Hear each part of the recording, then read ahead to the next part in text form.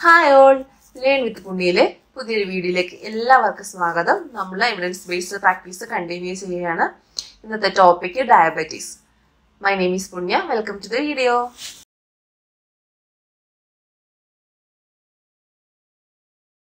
Diabetes വളരെ important ടോപ്പിക്കാണ് evidence based പ്രാക്ടീസിൽ. നമുക്ക് സിനാരിയോ യൂഷ്വലി എങ്ങനെയാണ് വരുന്നതെന്ന് നോക്കാം. A patient who is diagnosed of diabetes and is on tablets for the same. She is concerned about occurrence of hypoglycemia and what she should do in case her blood glucose drops. Scenario വരാൻ പോകുന്ന എങ്ങനെയായിരിക്കും? നിങ്ങളുടെ ഭാഗത്തൊരു patient admit ആയിട്ടുണ്ട്, പുള്ളിക്കാരിക്ക് diabetes ആണ്, tablets ആണ് എടുക്കുന്നത്, മെറ്റ്ഫോർമിനോ എന്താണെന്ന് വെച്ചാൽ ടാബ്ലറ്റ് ആണ് എടുക്കുന്നത്. ആൻഡ് അവർ നിങ്ങളോട് ചോദിക്കുകയാണ്, എനിക്ക് ഹൈപ്പോഗ്ലൈസിമിയ എങ്ങനെ വന്നാലോ ടാബ്ലറ്റ് എടുക്കുമ്പോൾ, അങ്ങനെയാണെങ്കിൽ ആ സിറ്റുവേഷനിൽ ഞാൻ എന്തൊക്കെയാണ് ചെയ്യേണ്ടത്, ബ്ലഡ് ഗ്ലൂക്കോസ് ലെവൽ ഡ്രോപ്പ് ആകുമ്പോൾ ഞാൻ എന്തൊക്കെയാണ് ചെയ്യേണ്ടതെന്ന് ചോദിക്കുകയാണ്. അപ്പം ആസ് ആൻ എ പ്രൊഫഷണൽ പുതിയ എവിഡൻസുകളുടെ ബേസിൽ നിങ്ങൾ അതിന് ആൻസർ കൊടുക്കണം. അപ്പോൾ ഒരു സിനാരിയോസ് തരും, രണ്ട് സ്റ്റഡീസ് തരും. രണ്ട് സ്റ്റഡിയും വായിച്ച് നോക്കിയിട്ട് അനലൈസ് ചെയ്ത് പുതിയ എവിഡൻസുകളിൽ വേണം നിങ്ങൾ അയാളെ പറഞ്ഞ് മനസ്സിലാക്കാൻ. സോ മാർക്കിംഗ് ക്രൈറ്റീരിയ അനുസരിച്ചുള്ള പോയിന്റുകൾ എന്താണെന്ന് നമുക്ക് നോക്കാം. ഒന്നാമത്തെ point, inform the patient that she is less likely to suffer with hypoglycaemia as she is not prescribed insulin. However, hypoglycemia remains a serious concern and she should be vigilant to monitor her blood glucose level and to recognize the signs and symptoms of hypoglycemia. First point പറയുന്നത് അവര് already ടാബ്ലറ്റിലാണ്. So hypoglycaemia വരാനുള്ള risk വളരെ കുറവാണ് comparing to insulin. Insulin എടുക്കുന്ന പേഷ്യൻസിനാണ് പെട്ടെന്ന് hypoglycaemia വരാൻ chance. നമ്മുടെ ഈ പറയുന്ന പർട്ടിക്കുലർ പേഷ്യന്റ് ടാബ്ലറ്റിലാണ്. സോ ഹൈപ്പോഗ്ലൈസീമിയ വരാൻ ചാൻസ് വളരെ കുറവാണ്. എന്നിരുന്നാലും ഹൈപ്പോഗ്ലൈസീമിയ എന്താണെന്നും അതിന്റെ സൈൻസ് ആൻഡ് സിംറ്റംസും അത് വന്നാൽ എങ്ങനെയൊക്കെ manage ചെയ്തിരിക്കണമെന്നും as A diabetes patient അവർ അറിഞ്ഞിരിക്കണം. ഇതാണ് ഒന്നാമത്തെ പോയിന്റ്. രണ്ടാമത്തെ പോയിന്റ് നോക്കാം. Advice the patient that hypoglycemic episodes are often caused by diet related factors such as missing meal or not eating enough carbohydrates.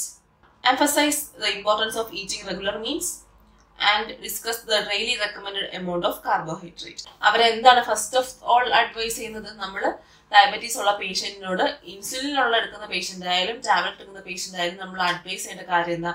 Correct food കഴിക്കുക എന്നുള്ളത്. In case hypoglycaemia വരാനുള്ള main factor എന്താണ്? അവർ hypoglycaemic ടാബ്ലറ്റും കഴിക്കും, ഫുഡും കഴിക്കാതിരിക്കും. അങ്ങനെ കഴിഞ്ഞാൽ ബ്ലഡിലെ sugar ഭയങ്കരമായിട്ട് law ആയിട്ട് പോയിട്ട് അവർക്ക് ഹൈപ്പോഗ്ലൈസിമിയ വരാൻ ചാൻസ് ഉണ്ട്. സോ മീൽസ് ഒരിക്കലും സ്കിപ്പ് ചെയ്യരുത്. റെഗുലർ എമൗണ്ട് ഓഫ് കാർബോഹൈഡ്രേറ്റ് ഒക്കെ കഴിച്ചേ പറ്റത്തുള്ളൂ. ചിലരുടെ ഫുഡ് കഴിക്കും, കാർബോഹൈഡ്രേറ്റ് ഇല്ലാത്ത വേറെ എന്തെങ്കിലുമൊക്കെ സാധനങ്ങളായിരിക്കും കഴിക്കുന്നത്. സോ അതും ഹൈപ്പോഗ്ലൈസിമിക് റിസ്ക് ആണ്. So importance of keeping regular time meal വളരെ ഇമ്പോർട്ടൻ്റ് ആണ്. And maintaining enough amount of carbohydrate diabetes പേഷ്യൻസിന് വളരെ ഇമ്പോർട്ടൻറ്റ് ഫാക്ടർ ആണ്. ഇതാണ് രണ്ടാമത്തെ പോയിന്റ്. മൂന്നാമത്തെ പോയിന്റ് നോക്കാം. Advice the patient to observe four exercise sweating, ഫെയിന്റിംഗ്, lightheadedness, blurred vision, new confusion and nausea, and call 999 if she experiences any of these symptoms. അടുത്ത നമ്മൾ അവരെ പറഞ്ഞ് മനസ്സിലാക്കേണ്ടത് ഹൈപ്പോഗ്ലൈസീമിയുടെ സിംറ്റംസ് ആണ്. എന്തൊക്കെയാണ് സാധാരണ നമ്മുടെ ഹൈപ്പോഗ്ലൈസീമിയുടെ സിംറ്റംസ്? അതൊക്കെ തന്നെയാണ് ഇവിടെ പറയുന്നത്. എക്സസൈസ് സ്വെറ്റിംഗ്, ഭയങ്കരമായിട്ട് വേർത്ത് കുളിച്ച് കിടക്കുക.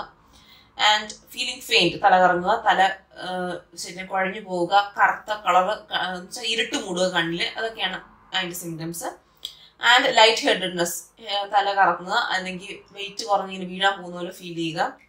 ആൻഡ് ബ്ലഡ് വിഷൻ ബ്ലഡായി വരിക. ഇതൊക്കെയാണ്. പുതിയ കൺഫ്യൂഷൻ, ന്യൂ പേഷ്യന്റ് കൺഫ്യൂസ്ഡ് ആയിട്ട് ബിഹേവ് ചെയ്തു, ഒരു ഓറിയന്റഡ് ആയിട്ടുള്ള പേഷ്യന്റ് പെട്ടെന്ന് കൺഫ്യൂസ്ഡ് ആയിട്ട് ബിഹേവ് ചെയ്യുമ്പോൾ പെട്ടെന്ന് നമ്മൾ ഗ്ലൂക്കോസ് ലെവൽ നോക്കേണ്ടതാണ്.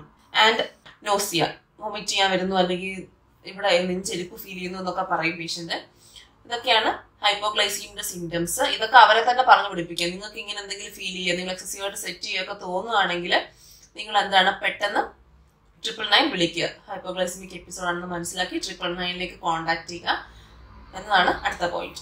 സോ നെക്സ്റ്റ് പോയിന്റ് നോക്കാം. Advice the patient to inform friends and family that if she appears confused or loss of consciousness, she may have hypoglycemic episode and will need emergency medical help calling 999. So എന്താണ് അവരോട് പറഞ്ഞു കൊടുക്കുന്നത്? നിങ്ങൾ വീട്ടിൽ ചെന്നിട്ട് നിങ്ങളുടെ വീട്ടിൽ കൂടെ താമസിക്കുന്ന ആൾക്കാരെയും നിങ്ങളുടെ ഫാമിലിയെയും ഫ്രണ്ട്സിനെയും ഒക്കെ പഠിപ്പിച്ചു കൊടുക്കുക. എന്താ പഠിപ്പിച്ചു കൊടുക്കേണ്ടത്?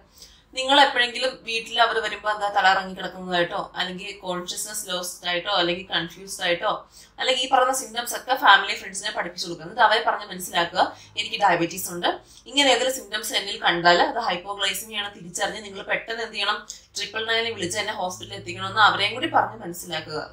അപ്പം നമ്മുടെ ഫാമിലി ഫ്രണ്ട്സ് ഒക്കെ അലേർട്ട് ആയിരിക്കും, ഇയാൾക്ക് ഇങ്ങനെ വരാൻ ചാൻസ് ഉണ്ട്, സോ നമ്മൾ കുറച്ച് അലേർട്ട് ആണോ എന്ന് ചെയ്തിട്ട് അവരെ സിംറ്റംസ് പഠിപ്പിച്ചു വെക്കുക, അവരെ എങ്ങനെയാണ് എമർജൻസി കോൺടാക്ട് ചെയ്യേണ്ടതെന്ന് പഠിപ്പിച്ചു വെക്കുക.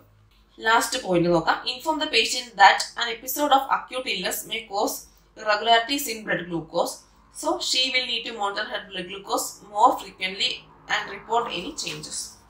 ഡയബറ്റിസ് ഉള്ള ഒരു പേഷ്യന്റ് പെട്ടെന്ന് ഒരു അക്യൂട്ട് ഇൽനെസ് വരിക, ഫോർ എക്സാമ്പിൾ UTI വരിക, അല്ലെങ്കിൽ ഫുഡ് പോയ്സൺ, അങ്ങനെ എന്തെങ്കിലുമൊക്കെ ഒരു അക്യൂട്ട് ഇൽനെസ് പെട്ടെന്ന് വരിക, അല്ലെങ്കിൽ പനി തന്നെ ആയിട്ട് ഫീവർ ആയിക്കോട്ടെ, എന്തെങ്കിലും അക്യൂട്ട് ഇൽനെസ് പെട്ടെന്ന് വന്നു കഴിഞ്ഞാൽ അവരുടെ ഫുഡ് പാറ്റേൺ ചേഞ്ച് ആകും, അല്ലെങ്കിൽ ബോഡിയിലെ ചേഞ്ചസ് കാരണം എന്താണ് ബ്ലഡ് ഗ്ലൂക്കോസ് ലെവല് സാധാരണ ഉള്ളതിലും ഒരുപാട് ഓൾട്ടർ ആവാൻ ചാൻസ് ഉണ്ട്. So frequency of blood glucose monitoring കൂട്ടണം. ഇപ്പം സാധാരണ ഒരാൾ 3 നേരമാണ് ഗ്ലൂക്കോസ് ലെവൽ നോക്കി ഇൻസുലിൻ എടുക്കുന്നതെങ്കിൽ കൂടെയും അയാൾക്ക് അക്യൂട്ട് ഇൽനെസ് എന്തെങ്കിലും വന്നു കഴിഞ്ഞാൽ മോണിറ്റർ ചെയ്യുന്നതിന്റെ ഫ്രീക്വൻസി കൂട്ടുക. ആൻഡ് ലെവൽസ് ഡോക്ടറെയോ ഡയബറ്റീസ് നേഴ്സിനെയോ ആരെന്ന് വെച്ചാൽ അപ്പൊ റിപ്പോർട്ട് ചെയ്ത് ഇൻഫോം ചെയ്യുക എന്നതും വളരെ ഇമ്പോർട്ടന്റ് ആണ്. ആൻഡ് ഇതാണ് ഡയബറ്റീസിന്റെ മാർക്കിംഗ് ക്രൈറ്റീരിയയിലുള്ള പോയിന്റുകൾ. ഈ പോയിന്റുകളൊക്കെ നമുക്ക് ഓൾറെഡി ഡയബറ്റീസ് മാനേജ് ചെയ്തിട്ടുള്ളവർക്കൊക്കെ നന്നായിട്ട് അറിയാവുന്ന കാര്യങ്ങളാണ്. ഇതൊക്കെ ജസ്റ്റ് ഒന്ന് ഓർഗനൈസ് ചെയ്ത് നല്ല സെന്റൻസുകളിൽ പഠിച്ചു വെക്കുക. ആൻഡ് പോയിന്റ് ഇട്ട് എഴുതുക. I will advice the patient എന്ന് ചേർത്ത് പോയിന്റ് ഇട്ട് വേണം ആൻസേഴ്സ് എഴുതാൻ, പാരഗ്രാഫ് ആക്കി എഴുതരുത്. പിന്നെ ഏതെങ്കിലും പോയിന്റ് ഒക്കെ മറന്നു പോവാണെങ്കിൽ ഒന്നുകൂടി തന്നിരിക്കുന്ന എക്സാമ്പിൾ സ്റ്റഡീസ് വായിച്ചു നോക്കി അതിനൊന്ന് പോയിന്റ് ഓർത്തെടുത്ത് എഴുതി വെക്കുക. വളരെ ക്ലിയറും ലെജിബിളും ആയിട്ടുള്ള ഹാൻഡ് റൈറ്റിംഗിൽ വേണം എഴുതാൻ. എക്സാമിനേഴ്സ് വായിച്ച് നോക്കിയിട്ട് വേണം മാർക്ക് ഇടാൻ വേണ്ടിയിട്ട്. അത് എപ്പോഴും ഓർമ്മ ഉണ്ടാവണം. 10 മിനിറ്റ് ടൈം ഉള്ളൂ എഴുതി സ്പീഡിൽ എഴുതരുത്. സ്പീഡിൽ എഴുതണം. സ്പീഡിൽ എഴുതുമ്പോഴും ഹാൻഡ് റൈറ്റിംഗ് ഒന്ന് കുറച്ച് കെയർഫുൾ ആയിരിക്കണം. ഇന്നത്തെ വീഡിയോയിലൂടെ നമ്മൾ ഡിസ്കസ് ചെയ്ത ഡയബറ്റീസ് എവിഡൻസ് ബേസ്ഡ് പ്രാക്ടീസിന്റെ മാനേജ്മെന്റ് എല്ലാവർക്കും മനസ്സിലായെന്ന് വിശ്വസിക്കുന്നു. വീഡിയോ ഇഷ്ടപ്പെട്ടെങ്കിൽ ഫ്രണ്ട്സിനൊക്കെ ഷെയർ ചെയ്ത് കൊടുക്കുക, ലൈക്ക് ചെയ്യുക, കമന്റ് ചെയ്യുക, ചാനൽ സബ്സ്ക്രൈബ് ചെയ്യുക. Thanks for watching. അടുത്ത വീഡിയോയിലൂടെ വീണ്ടും കാണാം. Bye bye.